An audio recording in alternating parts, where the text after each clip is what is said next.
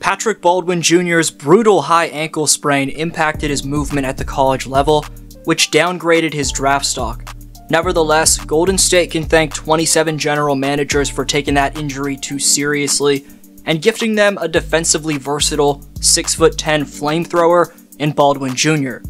Here's what makes PBJ a diamond in the rough, and also a breakdown of the Warriors player with a journey to the NBA you're not going to believe. Before continuing, only 13.8% of you watching right now are subscribed, so press the box and turn on notifications if you haven't already. Also leave a like on this video, it takes a few seconds and makes a massive difference. For NBA edits, follow @dflowhoops on Instagram. Click the link in the description down below to take you there. Back to the content. While Baldwin Jr. was just the 28th overall pick in 2022's NBA draft, before his lone NCAA campaign at the University of Wisconsin-Milwaukee, coming out of high school, he was one of the most highly touted basketball prospects across the nation. Patrick and this year's first overall pick in the Orlando Magic's Paolo Banchero were battling it out to determine who was the best player in the country, and entering his freshman year of college, Baldwin Jr. was considered 2021's 5th best high school player. However, midway through his senior season at Hamilton High School, Patrick suffered a significant high left ankle sprain with a bone bruise. He never had surgery, and the setback continued to bother him in college, worsening after another left ankle sprain on November 23rd. In February, it was announced that he would sit out the rest of the season and focus on preparing for the draft. In one injury-limited college year, Baldwin Jr. averaged 12.1 points and 5.8 rebounds on an abysmal 34.1% shooting over 11 inconsistent games. The high ankle sprain Baldwin Jr. suffered was compared to NFL wide receiver for the New Orleans Saints, Michael Thomas, who's still hampered by the injury after 2 years of rehab. Still, based off his upside, it was projected that Baldwin Jr. could go as high as pick number 18 in this year's draft. Of course, those injuries could linger throughout the course of his NBA career, and it's only been 2 preseason games, but based off how Patrick's looked so far, his ankle injury doesn't seem to be lingering like scouts said it would. Instead, Baldwin Jr. has proved to be one of 2022's top draft robberies, and has resembled a more than capable pick-and-pop floor spacer, plus on the other end, he's displayed the smarts and mobility to be a capable drop coverage defender, providing instant offense off the bench in both of his career games so far. After touching the ball for the very first time on the night, he's hit a three-pointer right away. Patrick had a welcome to the NBA moment by airballing this triple, but you still get a feel for how difficult his 9'3" release point will be to contest.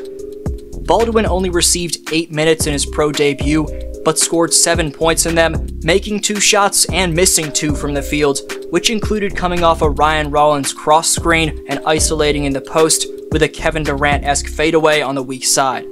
It seems Baldwin Jr. quickly adapted to the speed of the game, as he looked a lot more poised in his second pro outing, which increased his playing time. As Travion Williams taps it out and gathers the Rollins miss, Baldwin Jr. has the awareness to realize there's a chance for the O board, and stays in the vicinity for a spot-up triple. After setting a flare screen which baits an attack from Witherspoon, Patrick's off-ball movement to swiftly shuffle back and left leaves him wide open, with Gafford guarding a potential drive. Notice how a defender's closing out midway through his release right here, but Baldwin Jr. remains unfazed. He knows how incontestably tall his jumper is, paired with the footwork and smoothness on that shot. You see why the man was so hyped up entering college. Defensively and on the glass was where Baldwin Jr. showed off shocking adaptability in the second of 2 in Japan. His insane 7'2" wingspan for a mobile forward is put to good use on plays like this, where DeLon Wright tries to muscle in after failing to drive past Baldwin, then pump fakes to no avail as Patrick stays down for the stuff, then starts the fast break by tapping it ahead, some eyebrow-raising one-on-one clamps. Wizards forward Isaiah Todd thinks he has a putback on this play, but watch the balance and strength from PBJ to spring up for the board and stay under control despite taking contact. Elite rebound, and he picks up another beastly board just like that, right here. Baldwin even got involved on the offensive glass, but defensive boards like this over 3 defenders really made the Warriors' late comeback possible. You saw a bit of Patrick's isolation defense, but as he simultaneously cuts off Wright's passing lane to Isaiah and the driving lane, then fakes the help on Taj Gibson, intercepting his errant outlet pass, you get a sense for Baldwin Jr.'s off-ball defense. And right after that, watch the smooth bounce pass through 2 defenders to set up Mac McClung. Back to the offensive side, where Baldwin saved his best for last in the 4th quarter, helping the Dubs outscore the Wiz 30-10 in that frame. Watch the presence of mind and poise to not just catch and shoot the midi from McClung, but step back to the right corner while taking a warm-up dribble into his jumper.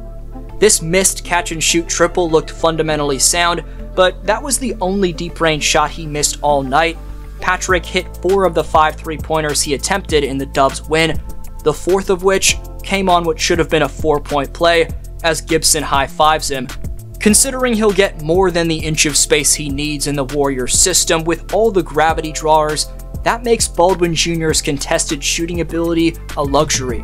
The reason why Patrick's a hidden gem, aside from the fact that he fell into the hands of the reigning champions, is the fact that his skill set is built for the modern NBA. The game nowadays is run by versatile, lengthy, and most prominently shooting wing players who can switch positions 1 through 5. Baldwin Jr. showed flashes of being just that early on, and his history of being a top basketball prospect can make you believe that the man's legit.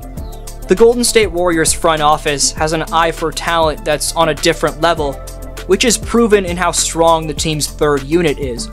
The Team C Dubs, consisting of former Lacrosse player Pat Spencer, prove that the Warriors are willing to take a chance on anyone. Pat Spencer's had an absolutely wild journey leading him to the Warriors training camp roster.